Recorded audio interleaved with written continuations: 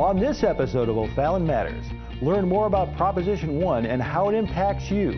Discover a sacred treasure in the heart of O'Fallon and see how the Fort Zumwalt School District is leading the way in science and technology curriculum. All this and more on O'Fallon Matters.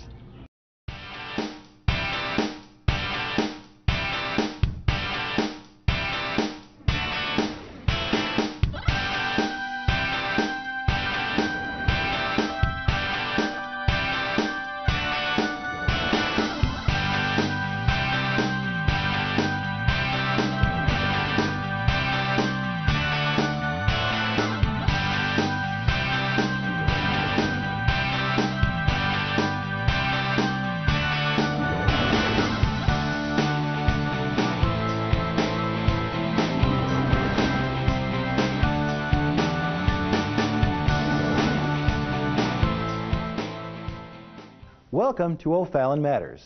The Mayor's Youth Advisory Council recently held an event with special significance for the O'Fallon community.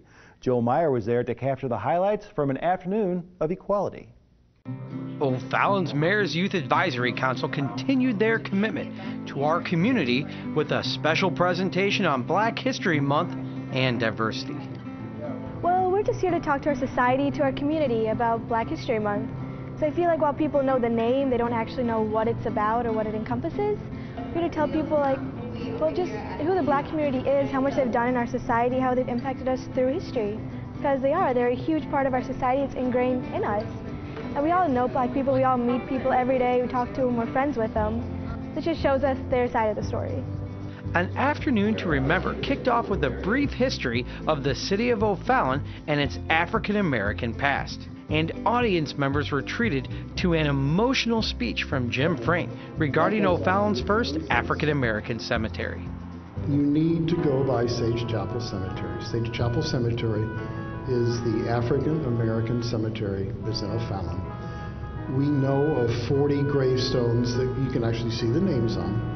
We have a wonderful lady, Mary Hogan Smith, who's done a lot of research. And she has done so much research for 4 or 5 years. And we know now of the names and the dates of close to 100 people that we know that are there. The highlight of the afternoon was a special video produced by the Mayor's Youth Advisory Council and OFallonTV. Well, today we're allowing residents to view a short interview segment about other local residents of the city giving their thoughts and feelings. These are real people giving their thoughts and feelings about Black History Month and the nature of Black History Month, including some of the youth. It helps give people a fresh perspective on what the youth might be thinking and what other adults in the area will think. Phyllis Hayden was back by popular demand with her authentic portrayal of Sojourner Truth. I could work as hard and eat as much as any man, well, when I could get it. And ain't I a woman? I've borne 13 children and seen most all sold into slavery. And when I cried with my mother's tears, none but Jesus heard me. And ain't I a woman? In the end, the Mayor's Youth Advisory Council accomplished their goal of educating us on Black history, diversity, and unity. I think this event is really important to the people of O'Fallon because there aren't many events like it in the area, and there haven't been in the past. I think it's really important that we recognize all members of our community and the fact that we have a shared history, but some of those paths divert a little bit from each other. And so by recognizing our differences, we can better understand each other and come together as a community. Amazing grace, how sweet the sound that saved a wretch like me. I once was lost, but now I am found, was blind, but now I see. In April, O'Fallon voters will decide on an important issue affecting the future of O'Fallon's law enforcement. OFallonTV's Brett Figgis has this story. An emergency can happen on any day, at any time. you dial 911 and the call is received by O'Fallon's Dispatch Center, located on the second floor of our City Hall Police Station. Officers here in the locker room, located on the second floor, and here in the CSS room down on the first floor, and even here in the basement, changing into their work clothes in the overflow lockers, are called to respond to this emergency. If they need to load up on equipment, they'll find the armory here on the second floor, and extra radios can be found here in an office with some spare room. Our fleet of patrol cars and support vehicles are waiting for them here in the northern edge of the City Hall parking lot. To respond, our officers will need to head west to Main Street or east towards Sonderud Street. If a train is passing through, all of our officers will need to swing around to Woodlawn Avenue to bypass it, adding critical moments to their response time. These are some of the challenges we face every day. You know, we have a very highly rated police department. In fact, we're almost every year rated as one of the safest cities in America. However, we do have some drawbacks, and the drawbacks basically is our facility. You know, if we want to stay up to pace with everything that's going on, especially nowadays when you talk about technology, we need a facility that we can count on, something that we can work with. A new facility gives us that opportunity to keep pace with all the changes that's going on in the criminal justice system today. To safely care for a city of our size, our officers need equipment, training rooms, gun ranges, detention cells, patrol cars, and quite simply, space to do their jobs. Our police station was designed to handle a city of up to 60,000 residents when it was constructed in 1999 and house the room and equipment necessary for a force of 66 sworn officers. Today, O'Fallon's incredible economic growth and civic development has meant that we've far exceeded those numbers. O'Fallon's current population is 82,000 residents, a number still growing faster than ever. We've nearly doubled our police force, and we've taken on a leadership role in St. Charles County law enforcement. We have a commitment to keep our city safe, and that commitment goes from the chief of police all the way down to the patrol officers. But this facility causes us some problems. The facility that we have now doesn't allow for the proper storage of evidence. We're completely maxed out in our evidence storage facility. We're using every nook and cranny, like stairwells and every open space in offices, for storage of equipment. And we have a courtroom that is a temporary meeting room. It's a meeting room for the rest of City Hall. And we march prisoners down our office hallway and through an open lobby of City Hall when we have to take prisoners over to court. It's not a way of doing business. Our elected officials really looked at the priorities of the city last year, and they recognized that the #1 priority for our city going forward was the need to expand our police station and make sure that we have a facility that will allow our officers to continue to serve our residents in the future. We have a facility right now that we've simply outgrown already, and the department's only going to continue to grow as the city grows as well. So having a new facility that can handle that kind of growth was the top priority, and that's why it's coming to the voters in April. A new facility will allow us to future-proof the O'Fallon Police Department. It will allow us a better travel time with it more centrally located. It will also give us an opportunity to improve our technology within the building itself. For instance, our communication center with our dispatchers will have a state-of-the-art system that they're able to work in rather than the small quarters that they're in now. This will allow us to continue to improve our service to the community for years to come. Our police department really does a great job with working with the community, and the bond between our residents and our officers is tremendous, and we want to keep that going forward. We really encourage our residents to research this issue, take a look at it. We'll have information on our website at www.ofallon.mo.us. It explains everything about the proposition. Also, if you look in your city newsletter that is coming out this spring, you'll have all the details in there. We just ask our residents, please take a look at this issue, research it thoroughly, and then whatever you decide, please come out to vote on April 7th.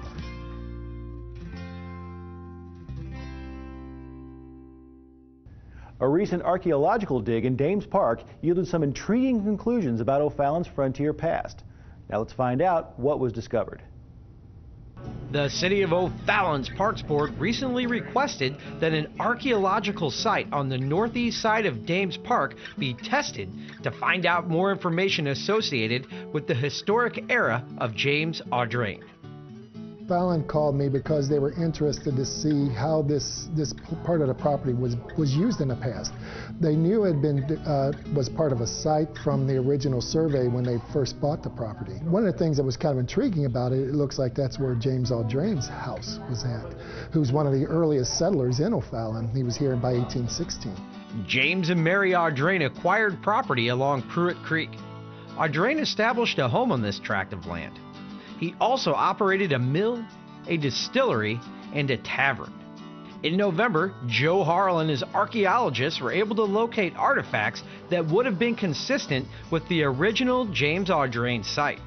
We found that there's pits, there's cellars, and there's all kinds of historic artifacts there, but even found evidence of prehistoric use, possibly as early as 4,000 years ago. And he showed us a lot of history that I didn't know about O'Fallon, where there were grist mills earlier, where we were a part of a community that was close to the Salt River Road. There was a grist mill there and a hotel, all in an area where I thought there was nothing. There's just trees there right now. And I believe that there's probably a lot of locations throughout the area here that people would be very surprised about the history of. For Joe Harrell, digging up the past is a journey complete with twists and turns. It's not that we're just trying to find another arrowhead. I mean, you've seen one arrowhead, you've seen them all. I get more excited, though, about learning about the past, and that's what we're doing. We're working like crime scene investigators, and then you go through and look at these tiny little pieces, and then from that, figure out what happened in the past. And what we're finding is that a lot of times it's different than what we've been traditionally taught.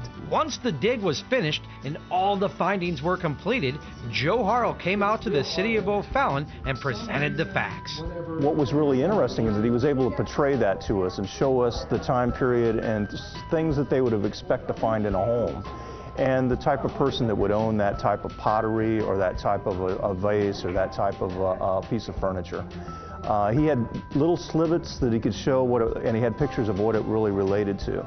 And what was really shocking to me is he found that there was a lot more there that we should probably take time to look at.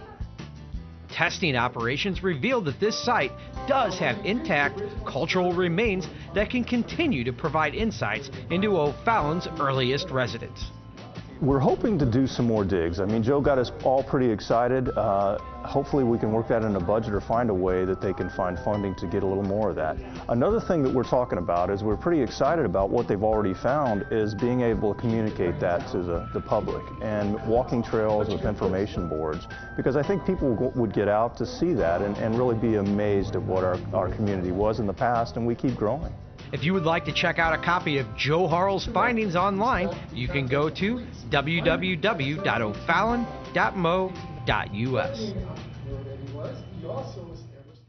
It's time for a break. When we come back, we'll learn about an organization that aids those in need. Then we'll give you a brief history of St. Joseph's Chapel and the Sisters of the Most Precious Blood.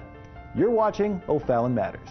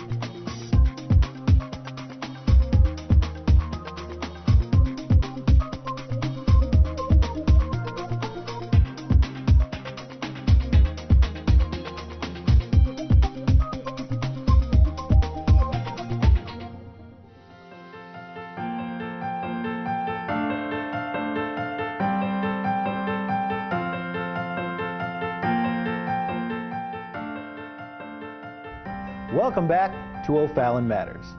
This year, the Fort Zumwalt School District is leading the way in innovative new classroom curriculum. Let's check out their two newest classes. Conducting a medical investigation and programming a computer game don't sound like they'd fit in alongside the usual Spanish and math classes. But here at Fort Zumwalt School District, it's how students are leading the way in STEM coursework. STEM, which stands for Science, Technology, Engineering, and Mathematics, prepares students for a rapidly changing workplace. The world is changing. STEM jobs are growing faster than jobs in all other areas combined. And for our students to be competitive in the real world, we really need to give them STEM experiences in the classroom. That's why the Fort Zumwalt School District has partnered with Project Lead the Way, America's top provider of STEM programs. This year, Fort Zumwalt has debuted 2 new classes, and the coursework offered will continue to expand in the coming years. The computer sciences curriculum will prepare students for an ever-increasing range of computer-related fields, and the hands-on training will introduce students to programming languages and app design. This course gives freshmen the opportunity to possibly get college credit. They also really get experiences in the field of computer science. They actually explore computer coding and computer science as it relates to different types of problems that are solved in the real world and on different types of devices. They start out with no knowledge at all. Some of them have a little bit, and we go in through and do a little bit of gaming, because all students like to game. They start out with some Scratch programming, which is a free software. We do a little bit of app development, and then we go into a general overview of Python. Most of the activities we do are fun, and I actually learn something, so I'm engaged the entire time, and I'm actually interested in this stuff, so it's fun. It's not just math, and it's not just social studies. It's something that applies to them, and it's something that is needed out in the workforce. The introductory course for the biomedical sciences curriculum allows students to explore the concepts of biology and medicine, introducing human physiology, basic biology, medicine, and research processes. The course is really designed for any student who's interested in going on to a career in biomedical sciences, whether that be a doctor or a nurse or even a technician. It is all based around this fictional woman who has died at the beginning of the class from a mysterious illness, and the course is basically set up for those students to kind of figure out why she died. So it immerses them into the biomedical science role. I like how it's a very hands-on class as opposed to reading out of the textbook or doing notes. You can experience things for yourselves and kind of learn for yourself instead of, just doing boring notes, and it's a lot more fun. We learn all kinds of different things in here that I wouldn't learn in a normal class. We do things with diabetes, sickle cell has been what we've been focusing on lately, and it just exposes me to a lot of different things in the medical world that I wouldn't get in a normal class here at West. My students get to do things that I didn't get to do until we were in college. They are doing DNA gel electrophoresis. They're learning how to stain cells. Instead of being handed a prepared slide and they look at it, they get to learn the process behind that. So if they become a laboratory technician, they'll know those steps and skills that are needed in that job. Fort Zumwalt is committed to preparing students for the changing world, and these unique STEM courses are a great introduction to the world of science and technology. I think when you offer this at an earlier age, a lot of students, maybe they have an affinity for this, or maybe they have a really strong interest, or they're really, really good at it. I think that it can get them focused on what they want to do as a career at an earlier age, and I think it really gives them a jump start when they get to college to really have a strong idea of what it is that they want to do. Because of my future job, I want to be in physical therapy, so I thought it would be a great opportunity to learn more about the scientific field and take as many science classes as I can, so that way I'll be more prepared for college. I'm interested in being a pharmacist when I grow up, so this seemed like a really good opportunity for me to learn more about the biomedical world and things that biomedical professionals do, like pharmacists. Next year, the Fort Zumwalt School District will introduce an engineering component to their Project Lead the Way curriculum, and more classes will be added in the coming years. These classes are a great way to earn college credit and even professional certification, and it's preparing students for a 21st century workplace. There's a strong demand in the real world for STEM careers. It's not just that we want kids to be able to get out of school and make a good living and make a lot of money. I mean, we really want them to do something that's beneficial, that makes the world a better place to live in, and something that they can be proud of what they do and something that they love. This next story features an organization which helps the poor and homeless get back on their feet one step at a time. Joe Meyer has their story. First Step Back Home is a 501c3 public charity that serves the homeless and working poor of St. Charles, Lincoln, and Warren counties. Founder and President Paul Cruz and his wife Lana have helped over 6,000 people get back on their feet in the past 10 years. Well, certainly the main goal is to get the homeless and the working poor one step further in their self-sufficiency roles. Ideally to become able to take care of all of their own personal needs, pay their own bills, live in their own homes again. And primarily our role as First Step Back Home is getting them off the streets and into some lodging so that they can get jobs and become self-sufficient as soon as possible. 43.6 million people in the United States are living in poverty, and oftentimes individuals fall through the cracks. So First Step Back Home fills in those cracks with homeless crisis intervention and homeless prevention. They tell me their situation, what they need and all that, and then I'll tell them what our requirements are and what we expect out of them, and counsel with them, and just basically work with them. I have a system set up where all I have to do is call the motel and okay for the room, and they can come in anytime they can make it and stay the prescribed amount of time. First Step Back Home teams up with local churches and organizations to provide hot meals for those in need. In fact, a hot meal is provided every single night of the month. The need for donations and volunteerism are always present. We spend over $50,000 a year on motel rooms, just paying for shelter for people.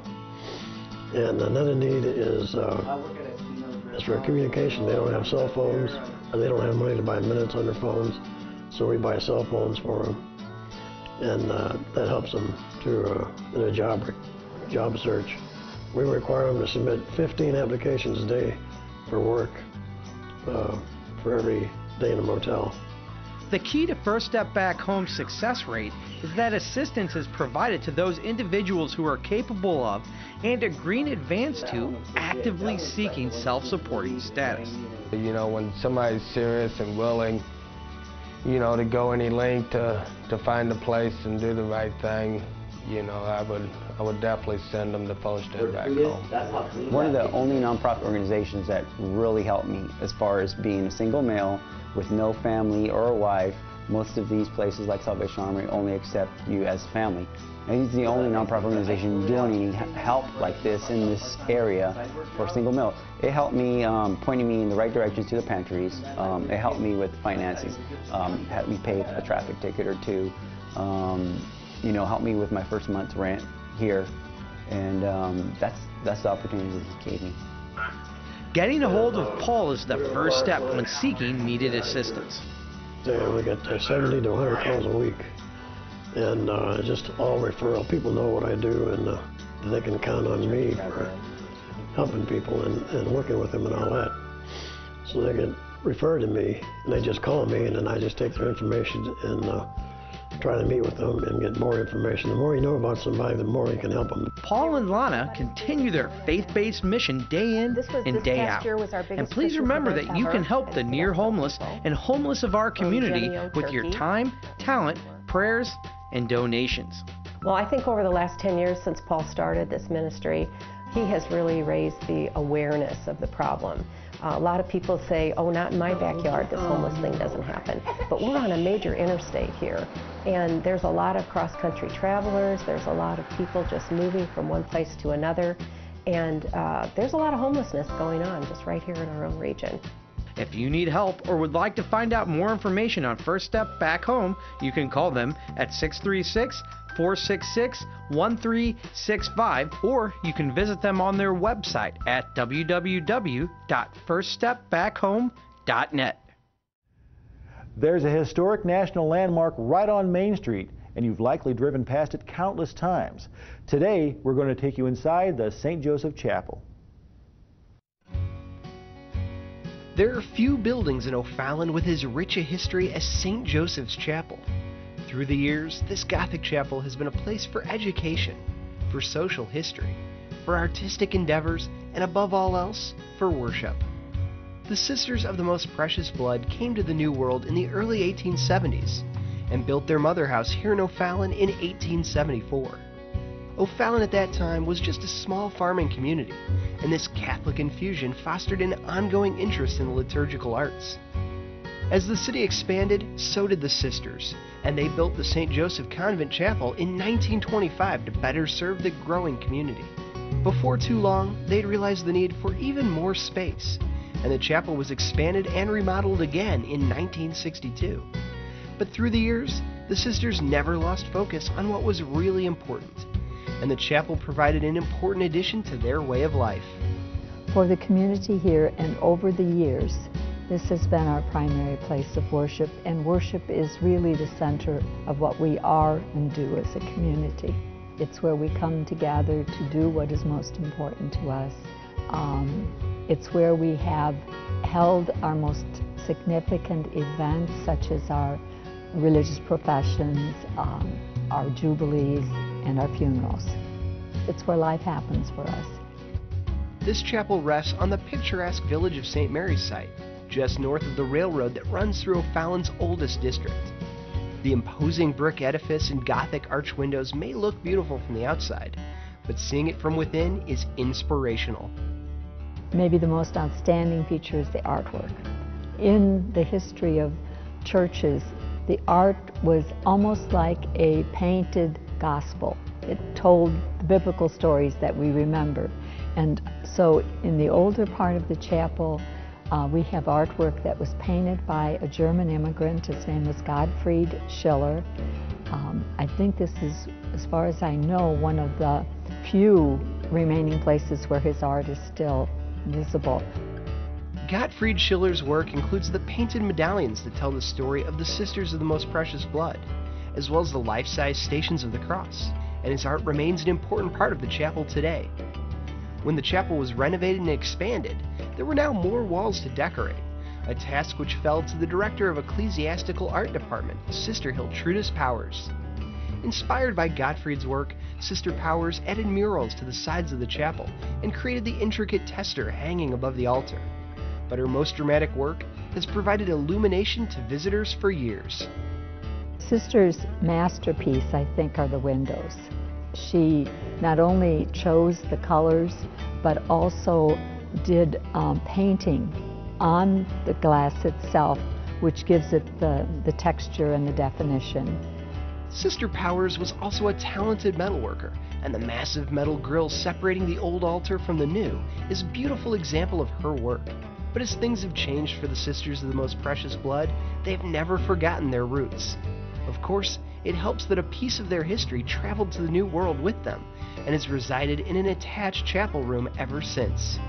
In that altar down at the bottom is a wax image of the Martyr Faustus, but the altar itself came, I don't know how, they must have taken it apart, but came from Europe when the Sisters first came over here. And it depicts different images of this, like the scourging of Jesus and different times when his blood was shed. Anyway, it's very decorative, or very ornate. This chapel was added to the National Register of Historic Places in 2007, and it's not hard to understand why. This building is steeped in history and still a strong part of the O'Fallon community. With daily masses and regular services, you're welcome to join the Sisters in worship within these walls. They also provide tours to groups and organizations, and it's worth a trip to the north end of O'Fallon to experience the beauty of this chapel. Somebody told me once about how she believed that the prayers of all the people that ever had prayed were just kind of in the walls, you know, seeped in, so to speak. And I've often thought about that with this chapel here, that these are living stones that make it because it's enlivened with all that has gone on here over many years. Thanks for joining us today. If you have a good story idea, let us know. You can send us an email at OFallonTV@OFallon.mo.us. See you next time, and remember to give back to your community because O'Fallon matters to all of us.